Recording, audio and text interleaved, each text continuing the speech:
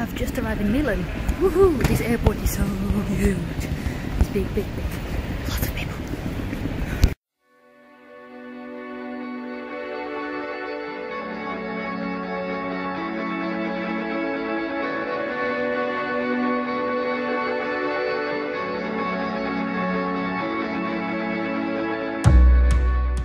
So my first stop is the Cimitero Monumentale.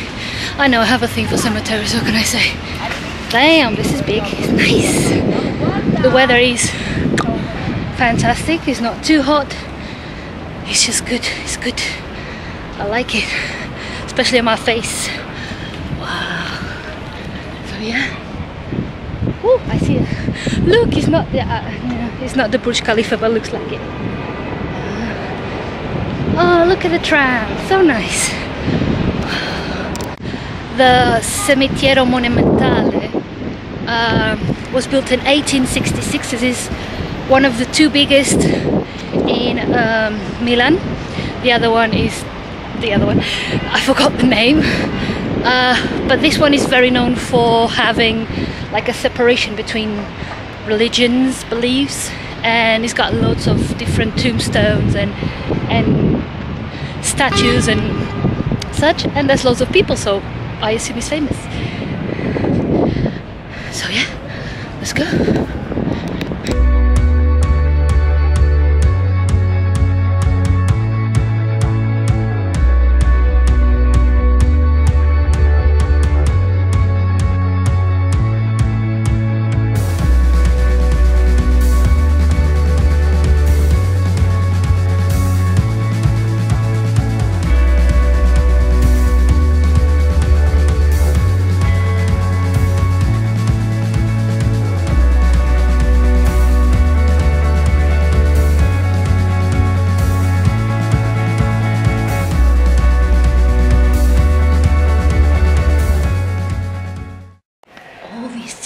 All these graves are, they're really like, I don't know, it's a phenomenal cemetery. That's all I have to say. You don't see this type of cemetery every day. And there's a guided tour happening outside, and they have the like typical costumes of the era and stuff. So yeah.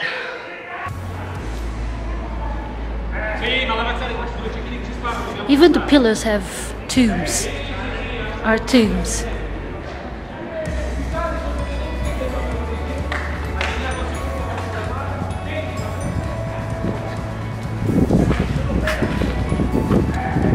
Tour going on there.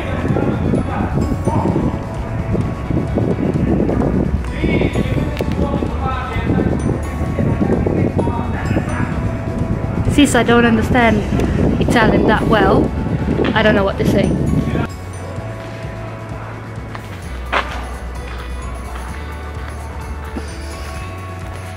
This looks more like a sculpture garden than a cemetery.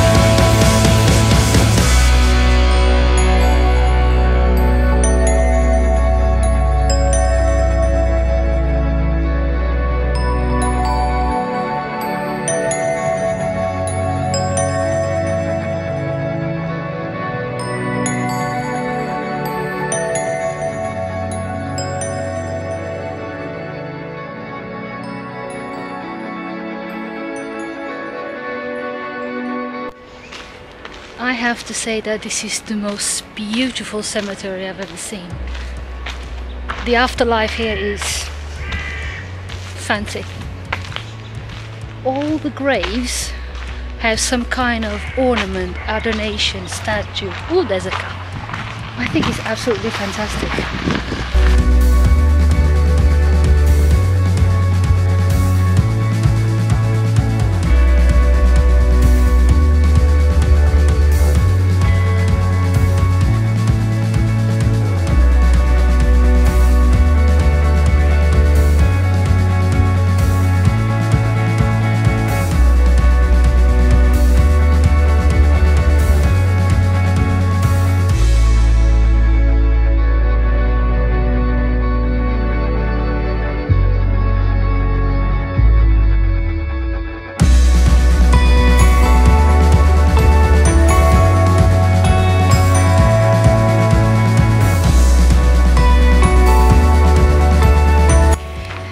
This place is huge. You can easily spend the whole day here, just go on about and checking all the works of art, because this is an open air museum.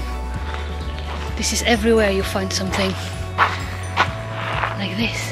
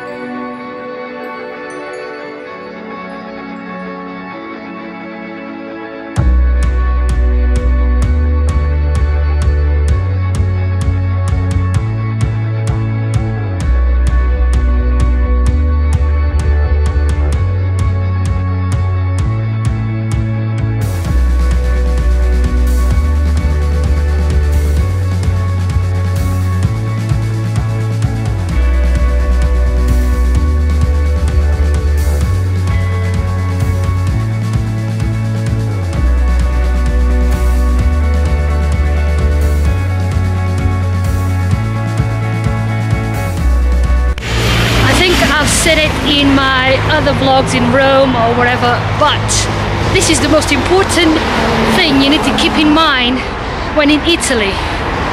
Please be careful when you cross the roads, because they do not stop.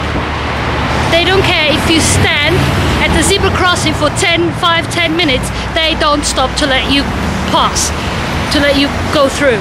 So be careful.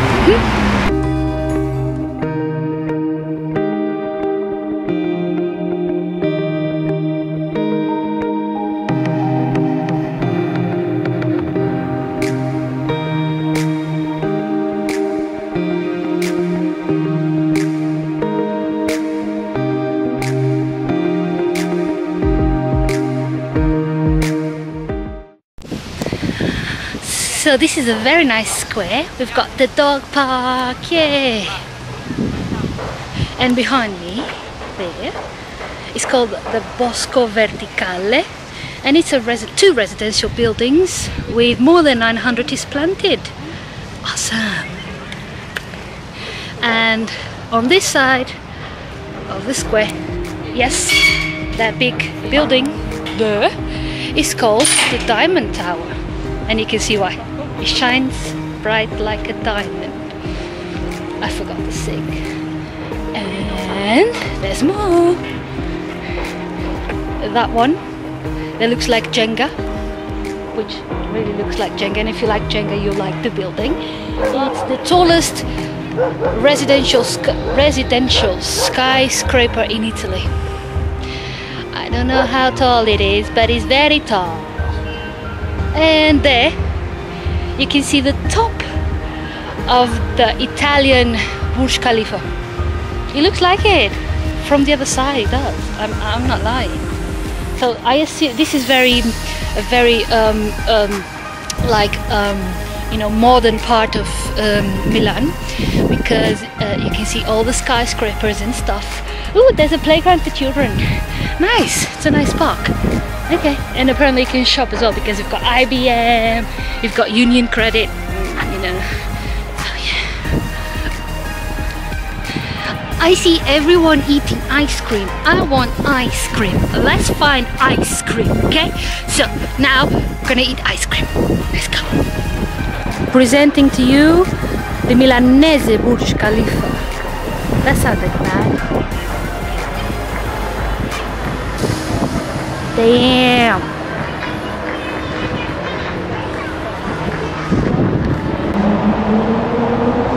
All the cities that were under the dominion of the Roman Empire have lots of these things called portas, doors.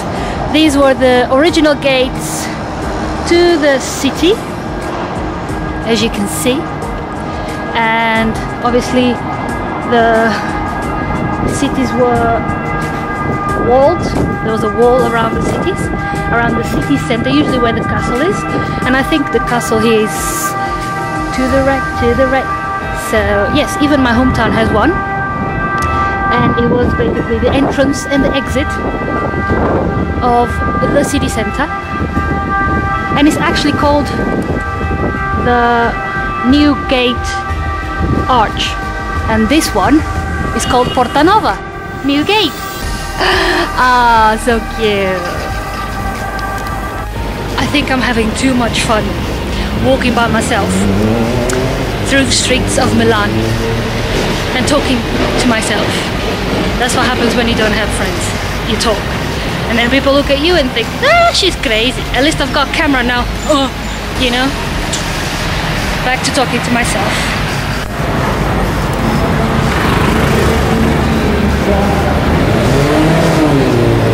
Welcome to Corso Buenos Aires.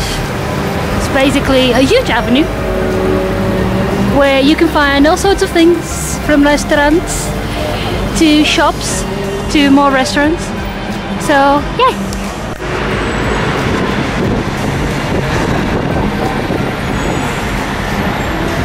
So you've got Kiko, you've got H&M there, and you've got Guess. So, you know, everyone can come and shop here. Except me, because I don't like shopping and I don't have money. Okay, bye!